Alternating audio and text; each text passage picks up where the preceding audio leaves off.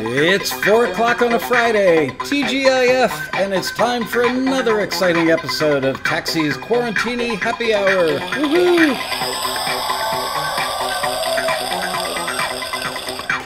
There we are, in focus. Hello, everybody. Thank you, fake band. Thank you, fake audience.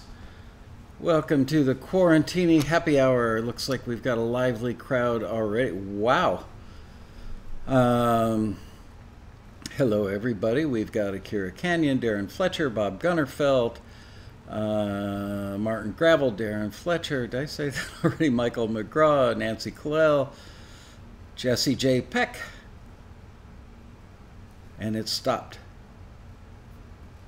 It just stopped. I'm sure you got, there we go. Robert Vellacourse, Dean Turner, Rick Cabot Podmore, Mark Reel. Mark says, hello, Michael. Happy Father's Day. You seem like a good dad. Well, it all depends on who you ask. Ask my kids. They might disagree. No, hopefully they would agree.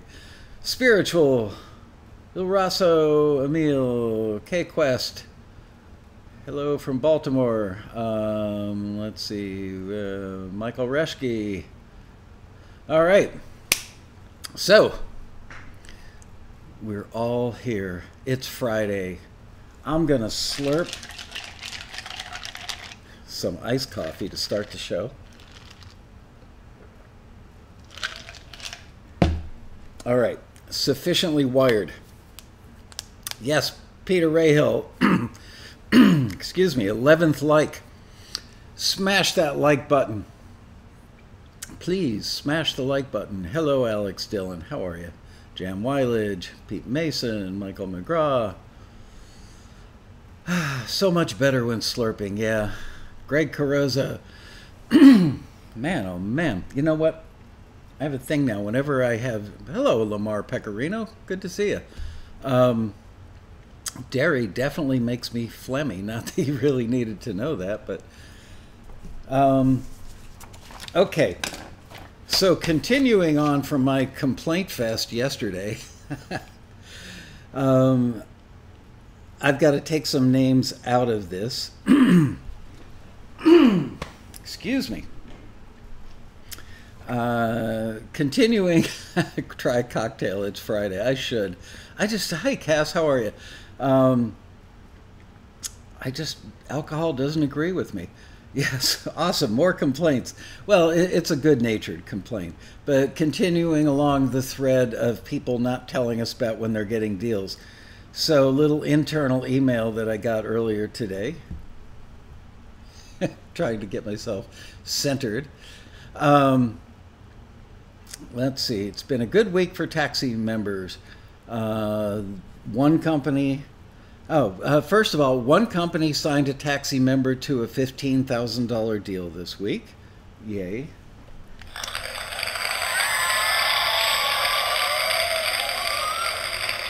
A taxi member just got signed to a record deal. A few industry luminaries have rekindled an old label that had kind of morphed into a publishing company and an artist management thing. They just refired up the label side of their company, and the first signing is a taxi member. Yay!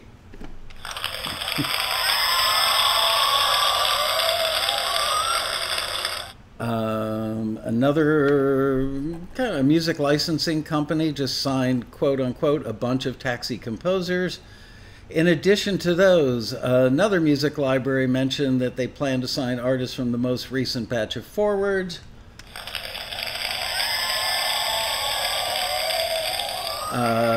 The aforementioned, that I spoke about the other day, library signed 40 taxi composers so far. There will be many more signings, I'm sure, to a new library. And yet another library, I believe this one has international distribution, plans to move forward with some taxi artists as a result of his recent batch.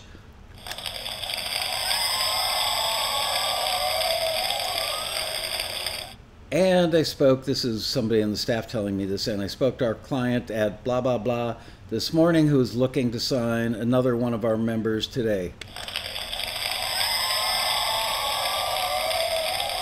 So that's all just this week alone. And how many of those members have let us know that they signed these deals? Practically or entirely none of them. So come on, people. Start reporting those deals. At least the companies are telling us. But, you know, and most of the time they don't, just because they're so darn busy all the time. But, hello, Lou Lewis.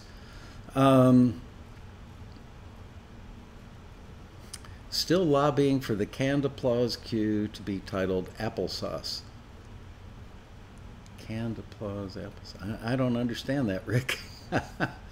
Anyway, so that's it. Just Greg Carosa, I feel bad. I have not told Taxi about the deals I've signed. Well, I know where you live, dude. Come on, shoot us an email to any email address.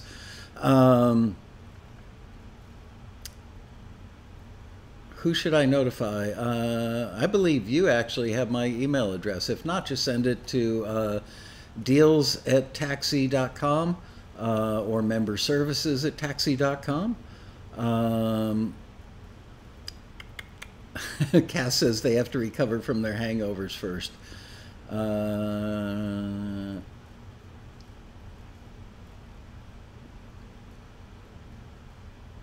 All right. Deals@taxi.com. Ariana posted that up for you guys. Oh, did I print out that other thing? Oh, I printed some other stuff out from, shoot. I printed something else out on the printer and left it upstairs on the printer. Maybe I'll run up and grab that. I do know that Tony Salazzo said, you should tell us or tell more people about the forward part of the Taxi Forum, which is forums.taxi.com. The very first thing you'll see on that page says forwards. It's right above success stories. Go to forwards and you will see a lot of the people who get stuff forwarded will post what they've been forwarded for and then post a link to the music that was forwarded. I have heard this from literally like 99% of our members that are successful and sign deals all the time, attribute a good portion of their success to the fact that they're actually listening to what gets forwarded and gets signed by other members that get stuff signed, and they hear it and go, oh, so that's why it happened. This is what they're doing better than I'm doing. Maybe I should do that as well, or differently, not necessarily better. Also, we have a forwards blog, which I believe is blog.taxi.com/forward or forwards. Ariana, if you would be so kind as to post the link for that. We update that for every listing that's got forwards. We list all the people that were forwarded, and we update that very regularly. So you can go check that out and also hear the stuff that got forwarded. It will help you, I promise. Let's see, what else can I talk about today? Love the forwards blog, says Rick. I just got off the phone with somebody. Did I say $1,500? No, it's $15,000. A member signed a $15,000 deal.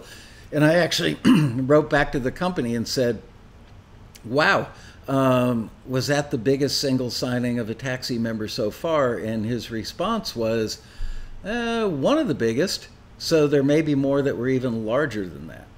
Yep, $15,000. Oh, I was speaking to somebody earlier today, a member that I've become friendly with over the last few years. And he was asking what's going on with the rally, and I told him, you know, literally now it's become a daily topic between myself and the person that sells the sponsorships. And the hotel I usually talk to once or twice a week, and we're still waiting for the governor and the mayor to say, yes, you know, thumbs up, you can do it. Although obviously we would have to make a lot of changes. One thing that the sponsor guy said to me is, well, yeah, of course you'd have to cut the classes down. You can't cram 100 people into a classroom. So you should have spillover rooms, which I don't know how we would do spillover rooms because we basically fill all of the meeting rooms with classes.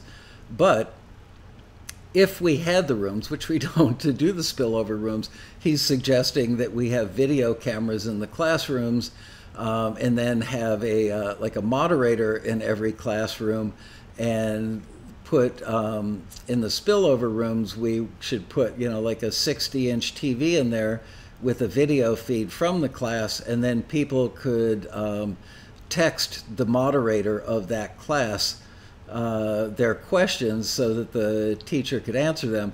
Do you have any idea the expense and the pain in the butt that that would be? Plus the fact we just don't have the rooms to do the classes and do the spillovers.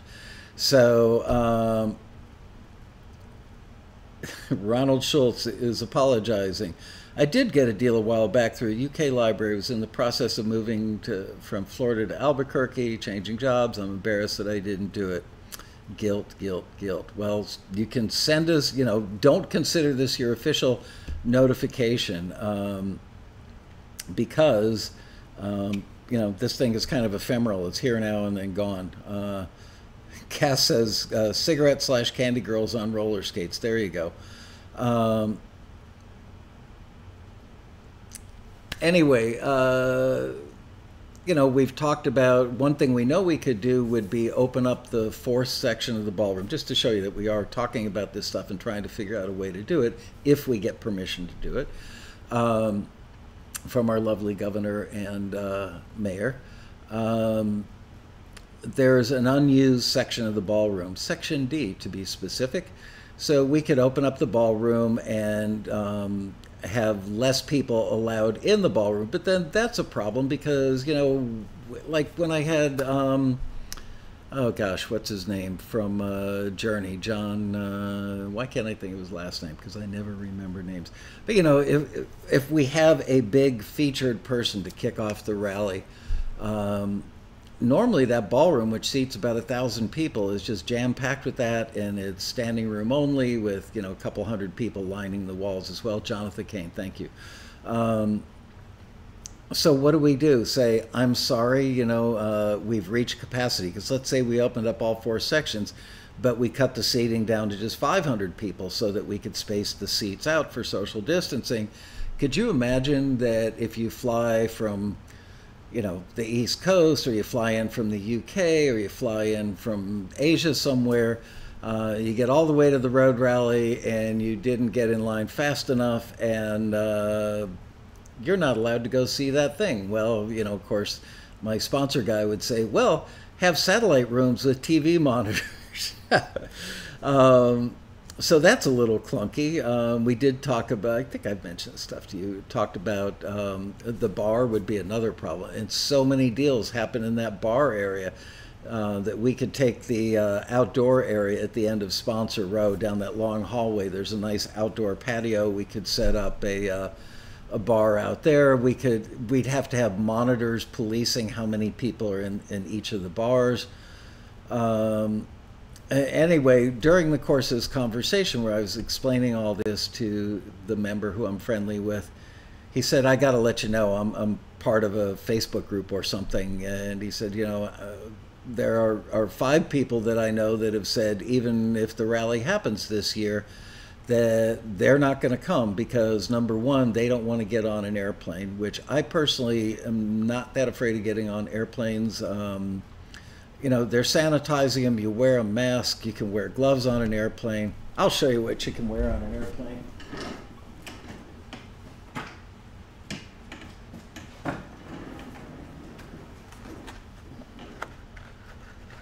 You can wear that on the airplane. Believe it or not, my wife actually wore this when she flew back to the U.S. She wore this, a face mask, and rubber gloves on the plane. Gotta love her. Anyway, there you go. Ray Hill says, do it at Dodger Stadium, no baseball going on. Free hot dogs and beer. Yeah, not a bad idea. Um,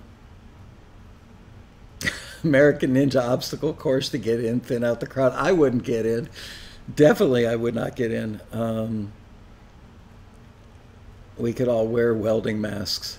A virtual road rally. So, yeah, like, and so he said these five people, not only do they not want to get on airplanes, they don't want to go to an event where other people are flying in from countries all over the world and possibly bringing in coronavirus with them from Asia or Europe or wherever they come from. Um, so anyway, just letting you know, it's we want to do it. We're trying to do it. We're trying to work out ways to do it. We still don't even have permission to do it. Excuse me. But like I said yesterday, if we cannot do it, I am making a real promise to you right here, right now, that I will do, yes, a virtual road rally because I don't want to disappoint you guys, and we will do something like, for the amount of time, maybe Thursday night we'll have like a Quarantini happy hour because Thursday night is just a hangout at the rally. I could make you all stand in line for 3 or 4 hours before you watch the Thursday night show. That would make it feel like a road rally. And then Friday, Saturday, and Sunday, I will do probably like 90-minute panels or interviews. 2 or 3 in the morning, then we'll take a 90-minute lunch break, and then we'll do 2 or 3 more panels or interviews in the afternoon and do that for Friday, Saturday, and Sunday. So there you go. Lou Lewis, the Zoom thing, the problem with doing panels on Zoom, we use Zoom for staff meetings, and virtually every time we do it, there's always 1 or 2 people who are glitching out and all laggy and everything because the upload speed of their internet from their home internet is not good enough to feed Zoom well. So that's the problem. If I'm doing panels with 5 people, you can be pretty assured that at least 1 or 2 of those 5 is going to be like, and that kind of breaks up the rhythm of the whole thing. So maybe there's a way to solve that problem. I guess we could pay for everybody who's going to be a panelist to upgrade their internet speed.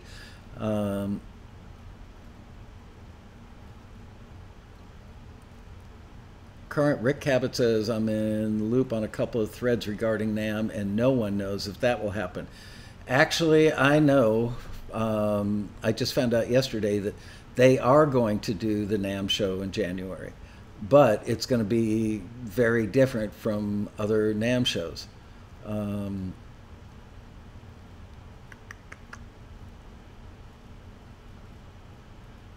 Okay, so anyway, that's the update on the rally. You know what? I'm going to run upstairs and grab that thing off. I think I covered all but one of those things. So I'll leave it up there and address it in another show. So what do you want to talk about today, guys? Yeah, I just can't imagine. I honestly, I've only been thinking about having the rally and how we accommodate everybody at the hotel and still make it fruitful and good. I've been disappointed thinking about the fact that the bar won't be like the bar, or the open mics won't be like the open mics, or the eat and greet luncheons may not happen at all, or if they do, we'd have to dramatically limit their size. Things like that really bum me out, but I hadn't really thought about how kind of freaked out people would be knowing that they're coming to a place with people from 30 to 50 other countries also flying in. Hello, Darren Moss. How are you?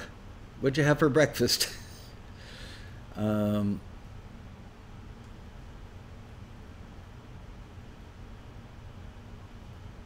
Let's be done with this insanity already and get on with the biz of music. Right, folks? You're talking about the insanity about talking about the road rally, or do you want to talk about gophers or fishing, maybe?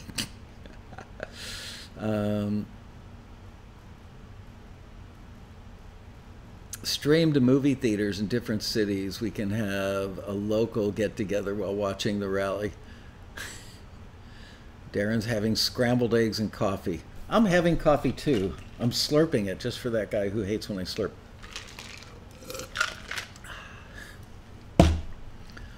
Anyway, what if we all stay home while remotely flying drones inside the West? And there you go. Do you know that many years before the rally kicks off, Thursday night, after we get the ballroom all set up and the sound system is tweaked and the audio guys go out to dinner and the ballroom is just sitting there empty, I quietly go up to my room and grab one of my remote control airplanes and go down to the ballroom and fly it around?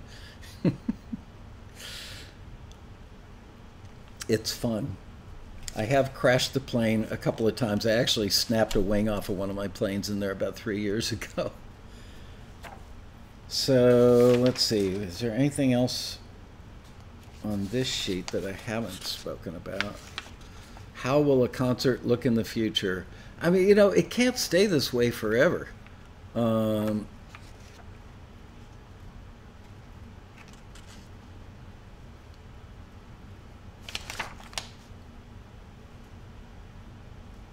Oh, here's something that a member sent to one of my staff members.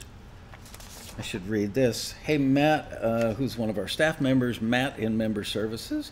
Just thought I'd pass this along. My writing partner and I just got signed with XYZ Company to a licensing deal, I guess, about 5 months into my taxi membership. It was on a children's song. We've written about 4 children's CDs and went around the country playing for young kids for a number of years, selling lots of CDs. Yay! So we had many songs ready to pitch. The good thing is the guy at the company put up a portal for us and said we can upload really most anything I want. The more I upload, the better chances of getting something placed. I've been in the music business for 40 years and I've written much more than children's songs, so that was great news. I've had a publisher in Hong Kong for 20 years that's been great, but would like to branch out to the US. All that said, I'm really glad Taxi came along. I had just about given up on writing for anyone except my existing publisher. As an old buddy once said, the only thing I get out of writing songs is that I get to write songs. Thanks again for all the encouragement and info that you pass along to Taxi members, and that's from Danny Jones in Atlanta, Georgia. So thank you for sending that to us, Danny. And congratulations.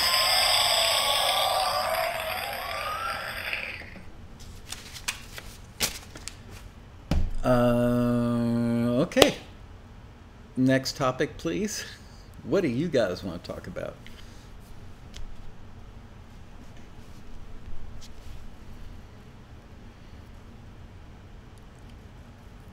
Nancy Kalel, do we stop posting music on SoundCloud type platforms or not? The subject doesn't seem sewed up. Even your guests have given conflicting viewpoints. There are conflicting viewpoints, and it really all depends on the circumstance. There's no like yes or no answer. It depends on are you putting stuff up there or in other places that, you know, some companies don't want stuff that's been out in the world. They certainly don't want stuff if you've done a deal with one of the online music distributors that's got the little checkbox. I know I've said this a million times, but I'll say it once more. If you check that box when they ask you, would you like us to monetize your music? And you check the box, you have entered into a publishing deal or an admin deal. Whatever kind of deal you've entered into, it probably has relevance to any future deals that you might sign with music libraries. So you really need to read that stuff carefully and know that if you're asking one company to represent your music out there, chances are nobody else is going to work with you because you would then have 2 publishers, and that doesn't work. Now, you could make the argument that, well, what about if it's a non-exclusive? That could potentially work. I don't think people are all that careful when they read the documentation to read about exclusivity or not. Let's see, I'm supposed to look at Alex's question. Let me scroll up and find Alex's question. If you get signed 50-50 when you go to BMI, does that mean that you give the publishers 50% when you report? It says the writer and publisher has to add up to 200%. I don't know. Honestly, I don't know because I've not done it, but I do know that you have to let them know who the writer is, who the writers, plural, are, if they're more than one, and who the publisher is. So how the splits turn out, it depends on the split that you've got. The publishers almost always get 100% of the publisher's share. So let's say that you and a co-writer did a song called Mary Had a Little Goat. That was for you, Cass. And so you and the other writer are going to split 50% of the writer's share. So you would both be down as co-writers, presumably with equal shares. And the publisher then would have 100% of the publisher's share. That much I know I'm right about.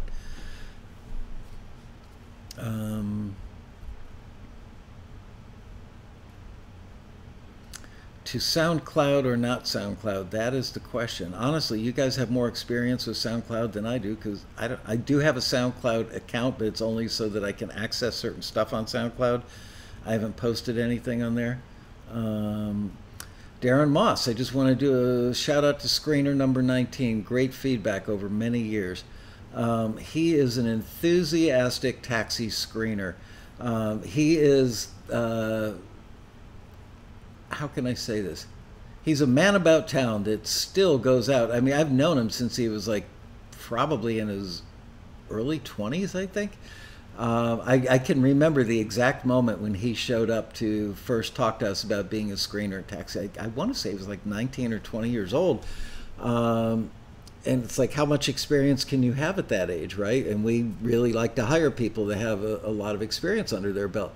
The thing that made him cool and viable is this is a guy that even today still goes out to shows and knows all the happening bands here in LA and I'm sure elsewhere that are the ones that attract a gaggle of A&R people at their shows all the time. So he would go out, probably go to 3 or 4 different shows at night.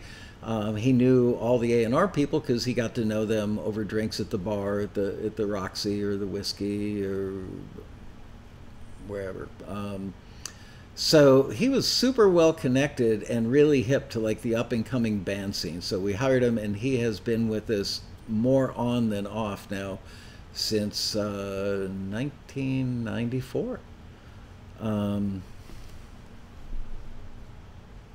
Yes, Matt Bantle is right. Alex Dillon, if you get signed, usually the publisher registers the track. That is true.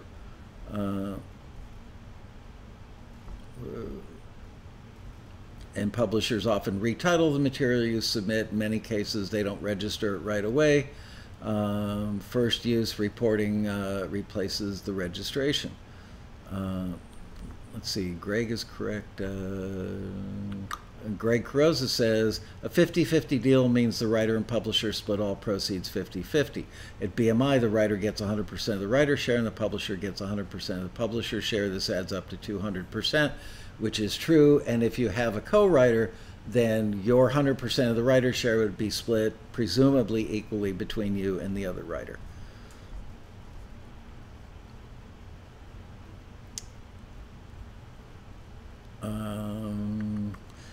Tony Slotzo says, sometimes I feel I spend too much time tweaking the timing of a vocal by maybe 1/32 of a beat because I'm chasing a feel and can't get another take. I'm guessing no one else will notice. Is it worth doing? You know what? The best advice I can give you is post it on the Taxi forum, where other members who have developed ears to listen for that sort of thing will give you objective and helpful feedback. You know, I'm certainly tweaking drums to get them in the pocket and give them some feel is a worthwhile endeavor. I don't know, because I've never, in my day, we just got the singer to sing it until it felt right and sounded right. What is number 19, screener number 19, specialty genre? He's got a few. He's a bit of a a multi-genre screener, but I would say his core genre is hard rock. Um, Very familiar with. He's also really good at singer-songwriter stuff. Those are two that I know for sure that he's good at. Um, yep, the vocal needs to feel natural. Yeah, you know, you could tweak something trying to make it feel more natural, and then you make it not feel natural. Um,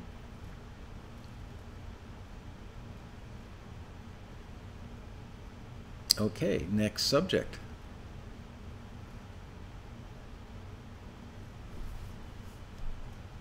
So funny when the chat just stops. I don't know if nobody is saying anything or if there's some sort of glitchy thing going on at YouTube, but sometimes it just stops. Not very often. Um, Nothing to report on the gopher front today. No new gopher sightings. I do see a rabbit out in the backyard right now eating my lawn. Did you know that rabbit urine kills lawns? It's funny, this cute little bunny sits out in our backyard, goes to the same place every day to eat the grass, and what he doesn't kill by eating, he kills by peeing on it. Our gardener dude told me that. Rabbit pee, very bad. Um, hey, Spring Level, how are you? Um,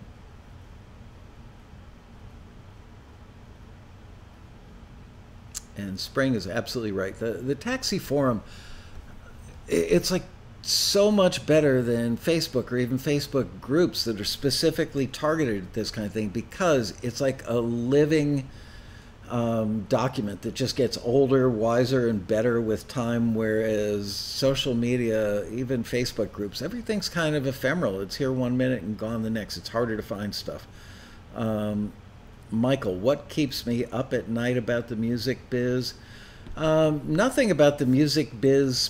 The biz itself keeps me up at night. Solving problems for members. I, I, I try not, although I fail, I try not to read emails that I get, like after 9 o'clock at night with complaints or concerns, because I mean, oftentimes I have to write a response. If things make it to me, that means it's already been through at least one, if not two or three staff members. Sometimes people just go berserk. Maybe it's their nature. Maybe they're just cranky people. Maybe it's they're very verbose. Maybe they're a little OCD. But I got one the other day. It was a 500-word email. And to sit there and answer a 500-word email that's got, 15 different points in it and 4 or 5 different questions, it takes a lot of time. So imagine getting several of those a week.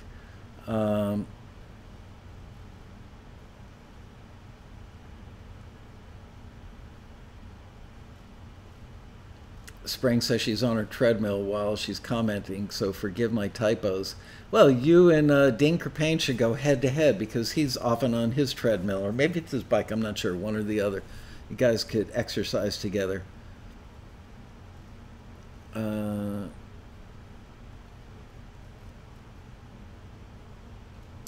Okay, Mark Reel, shoot me your question again in a minute or so, because I'm going to answer Matt Bantel's question. Michael, could you tell us a bit more about the head screener and her background? That would be really interesting. Yeah, what can I tell you about her? She actually is a signed artist on a real label. She writes and produces her own stuff. But that alone wouldn't have qualified her to become a screener. Well, I shouldn't say that. We've had screeners that, if they got signed to a record deal, they're doing something really right. So, we talk to them and interview them and check them out. We'll go, stalk them online and listen. Just because somebody's signed doesn't mean that they're necessarily wonderful. Some people whose music I may not like or you may not like actually do get signed to record labels. But in her specific case, the thing that made her most interesting for us to hire her as a screener is that she worked for one of the top 5 people that get music placed in commercials, TV commercials. And the person that she worked for was pretty intense, and I don't mean that in a negative way, but I mean intense like, man, if you could work for that person, you've got to have a lot on the ball.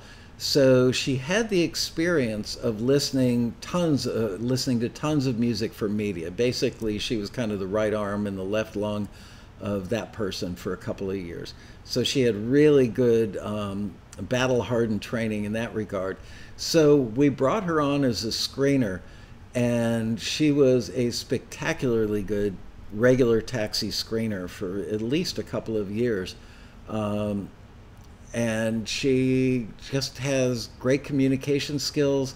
She's great at analyzing music in many, many genres. She's also smart enough to know when she doesn't really know a genre well to go study it until she does understand it, if she's got to answer a member question about a genre that she might not be all that familiar with. She's smart enough to know that sometimes she might have to call a screener in the room who is more expert than she is on a certain genre. So the kinds of things that the head screener does at Taxi could range from reading several to many emails a day where people say, I don't think the screener got this right, could you check it out?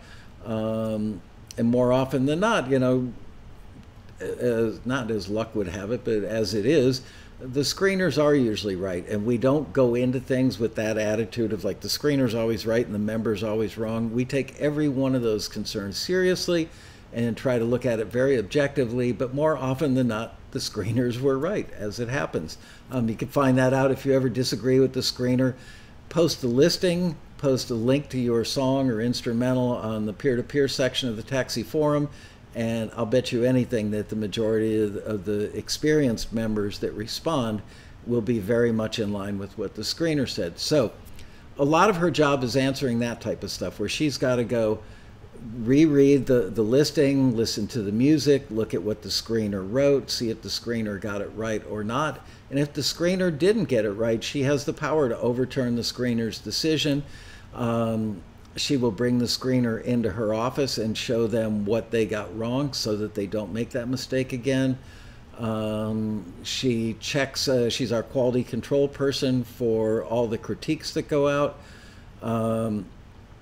So yeah, just so you know, we actually look at every single critique.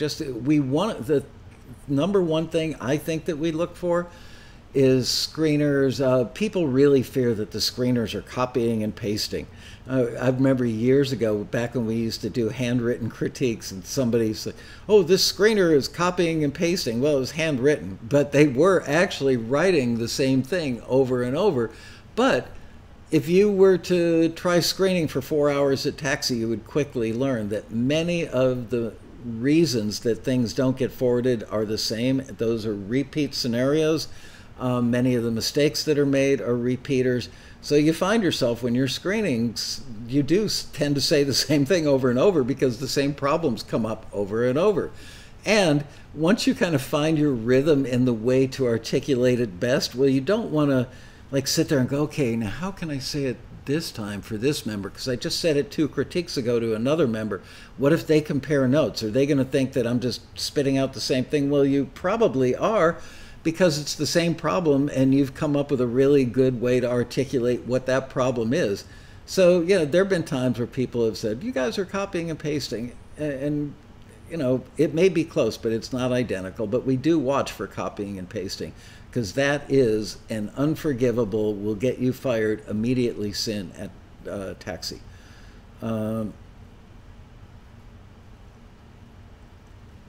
Okay, and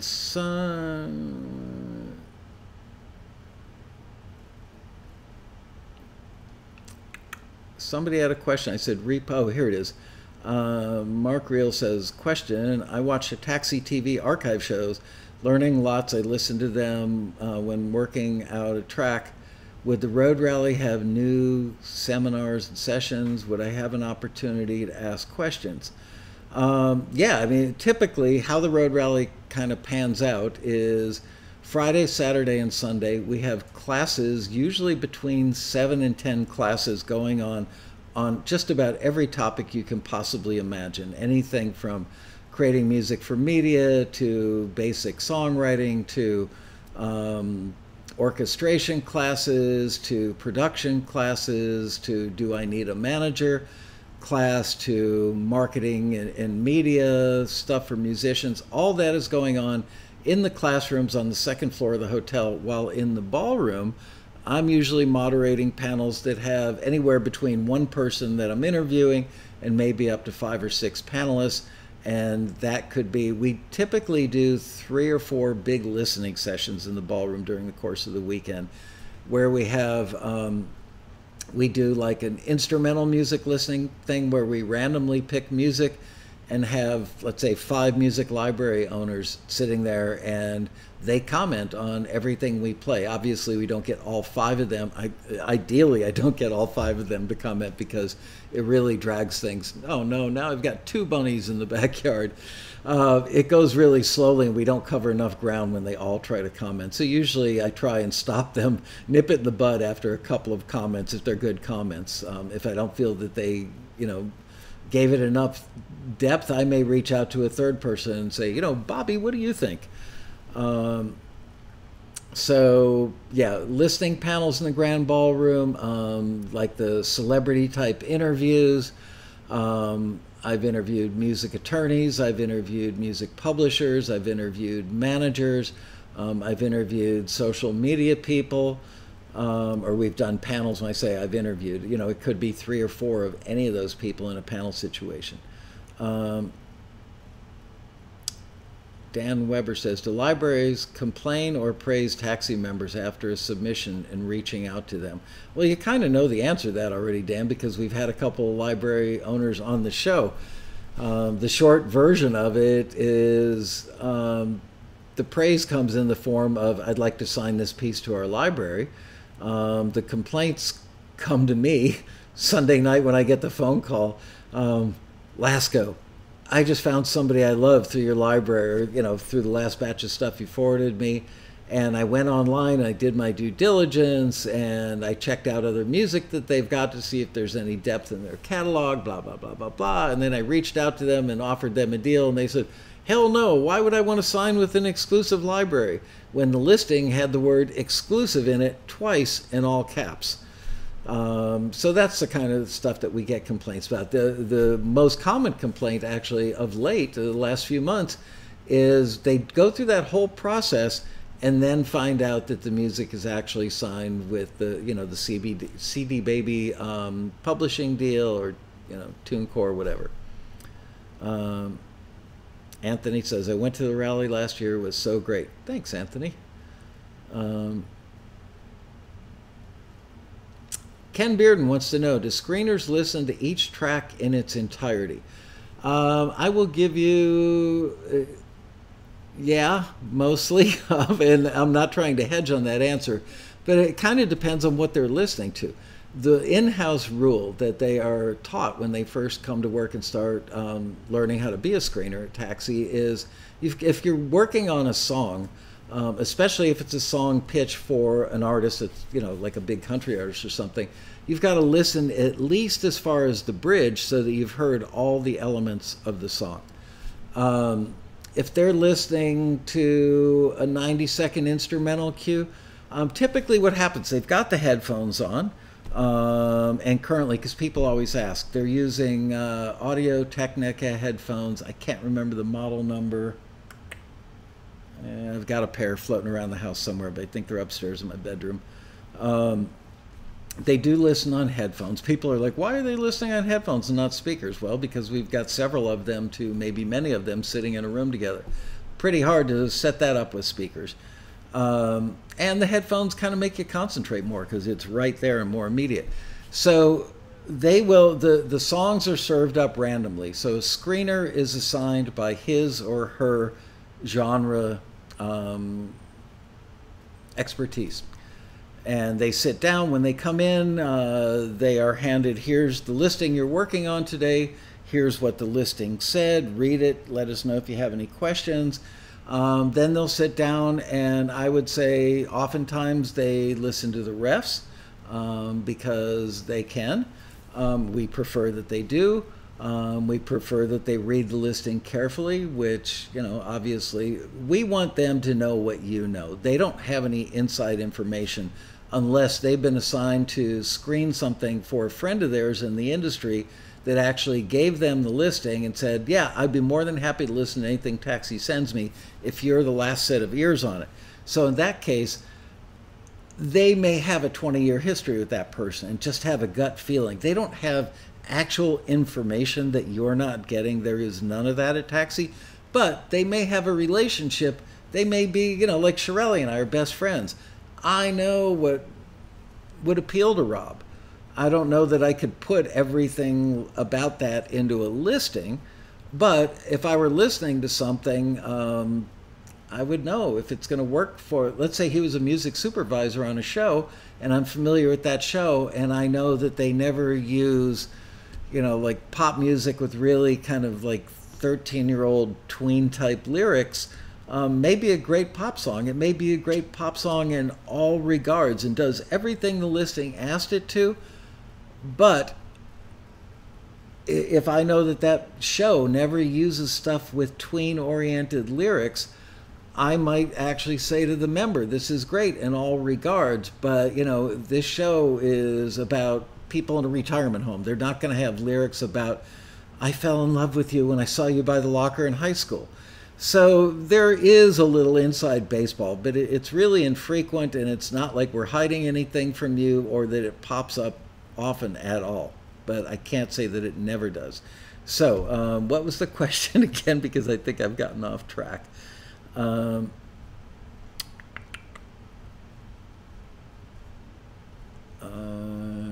did it go? Where did it go?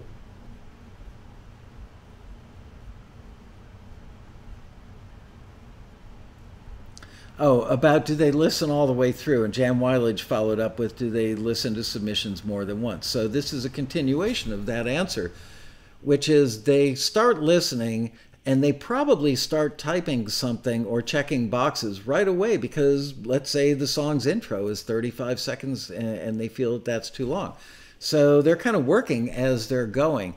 And I know this from my own experience back when I used to screen, and many of our screeners have also confirmed this over the years to me, that they will listen all the way through to get kind of the 10,000 foot view, or as I said, at least as far as the bridge when it's songs. If it's a 90-second cue, they're probably going to listen to the whole thing because they want to hear the build and the end. Is there a developmental arc? Does the track feel like it's going somewhere? Does it have a stinger ending on the end? They wouldn't know that unless they got all the way to the end. Now, if during the course of listening to that 90-second cue all the way through, they hear something that they think is problematic and they make a little mental note. Okay, well, I'm going to finish listening all the way through, but I'm going to go back to that section and check it out so that I can articulate, get a better grasp on what it is that I need to articulate back to the member. So yeah, there are times where they might listen all the way through 2 or 3 times. Sometimes they will second guess themselves. Their initial reaction might be, I don't know, let me go back and check it again. They absolutely have our blessing, by the way, to take their headphones off, and if they see somebody else in one of the other cubicles near them that is also expert on that genre, they're perfectly welcome and encouraged to tap that other person and say, hey man, when you're done with that thing you're working on now, can you come over to my cubicle for a second and listen to something? Tell me if I'm hearing this right. Am I nuts? Am I, so there's that. Wow, 4:49 already. Man, these hours fly by. Let me scroll down.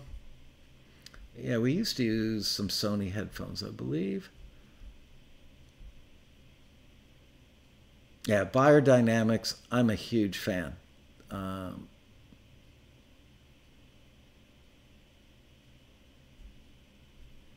Yeah, you can't just get, people say, well, can you get somebody else to listen? We know from just 28 years of experience in listening to, like 100,000 to 200,000 pieces of music in a year.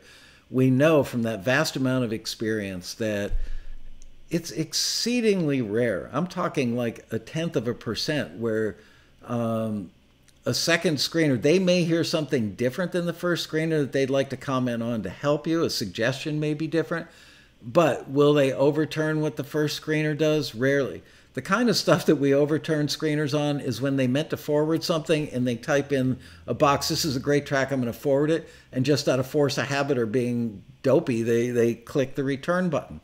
And the members get that. It says it was returned, but the screener actually typed out the word forward.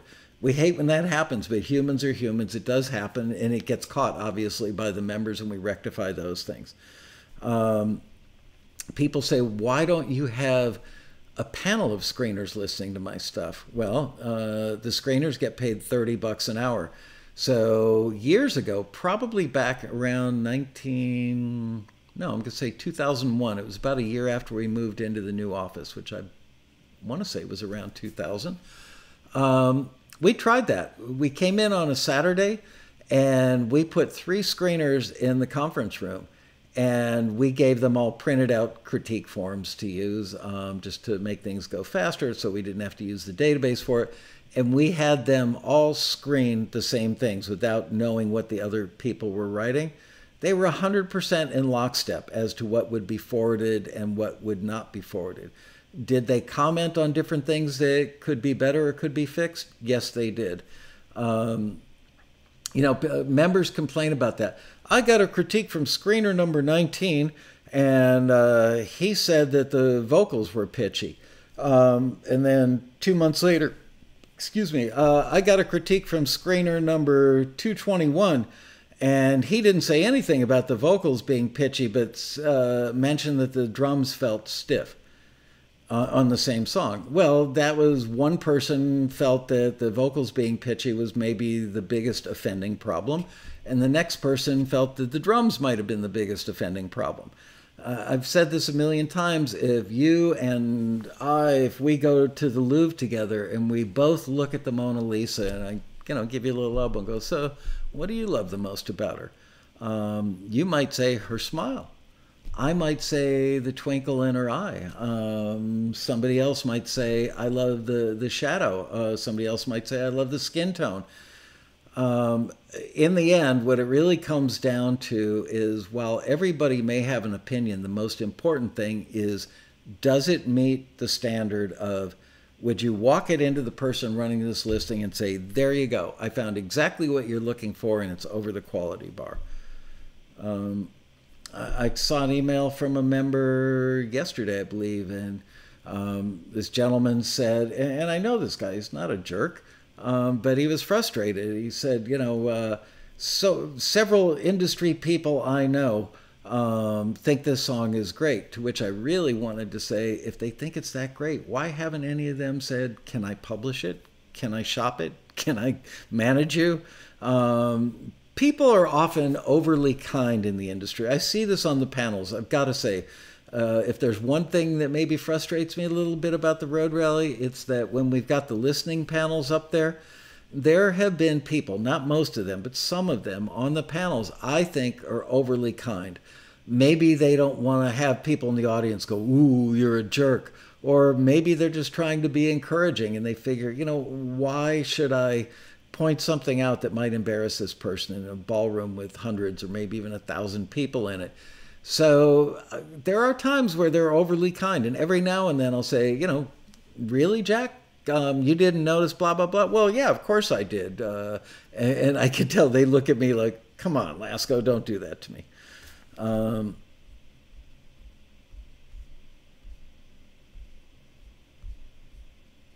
Greg Carosa says, you can't fall in love with your own work. If returned, listen to screener's feedback, implement it, resubmit it to a future listing. Good advice. Number 19 hates me, but other screeners love me like I'm Dirk Diggler. Personal taste, that's the real hallmark of a taxi screener. Personal taste doesn't enter into it. These people get hired because we think they're professional enough that it's not a matter of whether they like the piece of music, it's do they think it's right for what the listing has asked for. Um,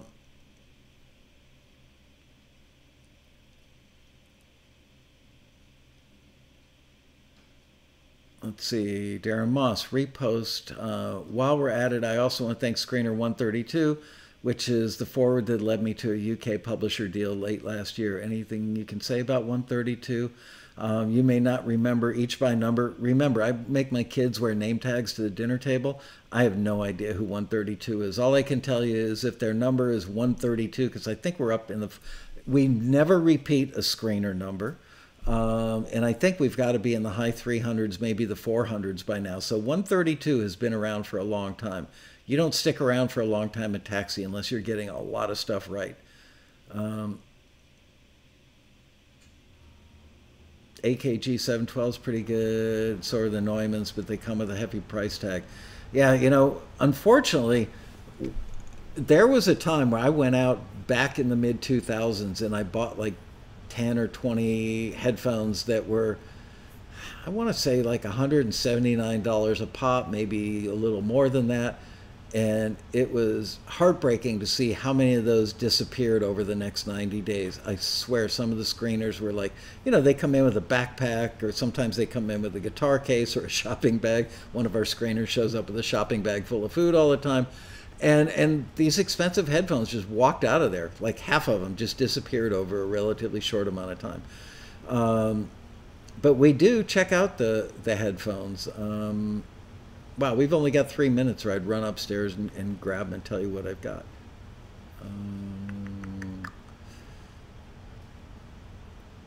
This hour went by quickly. Yes, it did. Again, happy Father's Day. Do you have plans? Yes, I will tell you. What are we doing?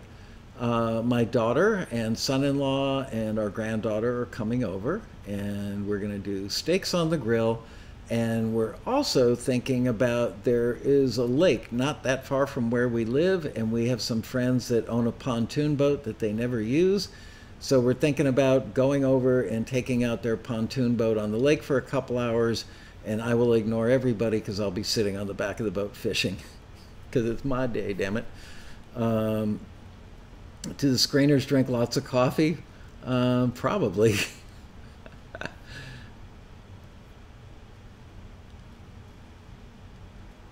Yeah, no snook in that lake. Maybe some bass. Will I get a fishing pole as a gift? No, I've got all the fishing tackle I need. Not a lot, but the right stuff for the kind of fishing I do.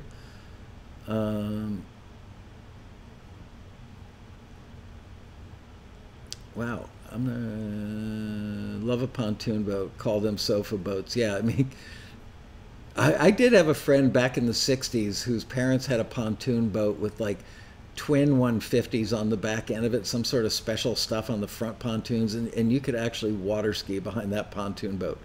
Hey, JP.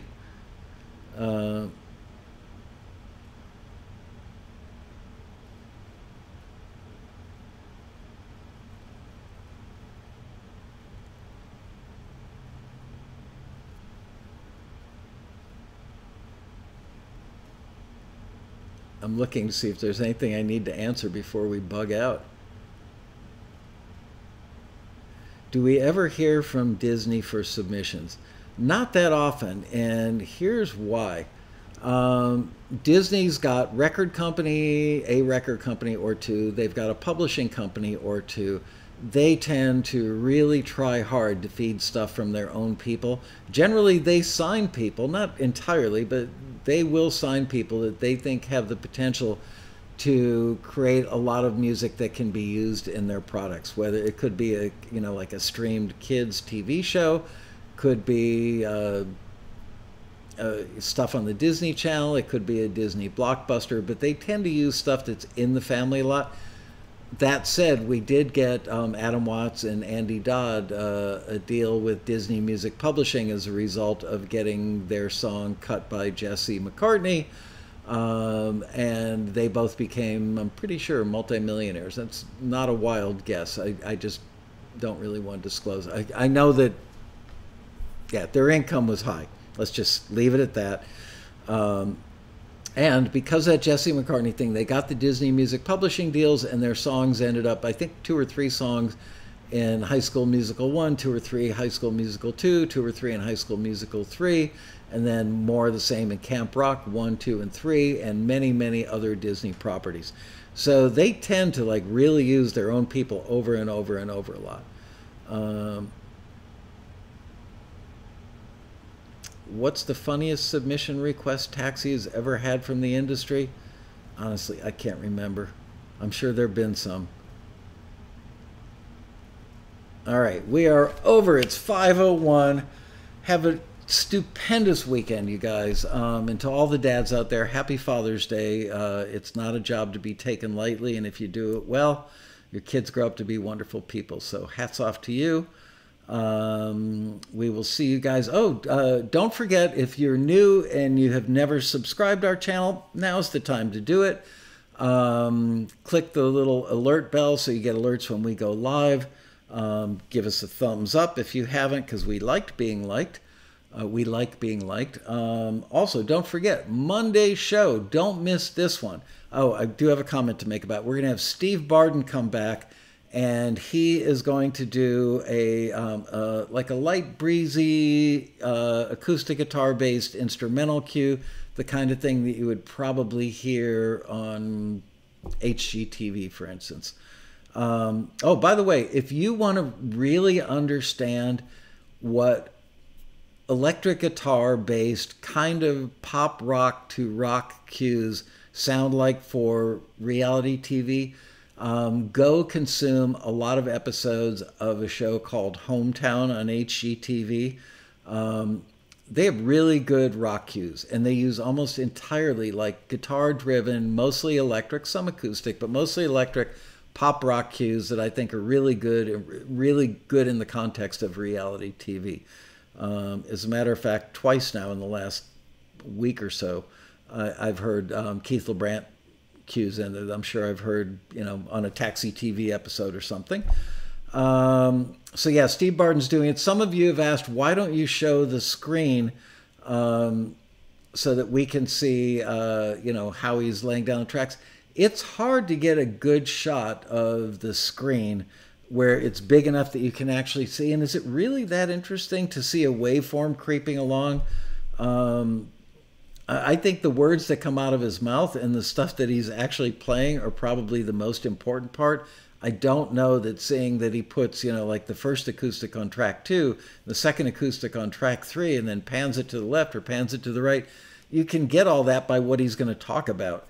I don't think that staring at, at a session screen in Pro Tools, and it's just really hard to do. Not so much if you're producing a show that's not going to be live. If you're doing a live show, especially with the fact that he's going to have a skinny window because it's going to be a split screen with 2 of us. So to have a skinny window that's more in the vertical plane, trying to show a screen that's in the horizontal plane, not that great. Yeah, he does always explain stuff well anyway. He really does. And so that's it. By the way, pick up a copy of this book. It's really, really, really good. That's it. See you guys Monday for Taxi TV, 90 minutes of superb television programming. And with that, where's the band? There's the band. See you guys. Have a great weekend and a great Father's Day. Oh, there's the audience. See you soon. Bye-bye.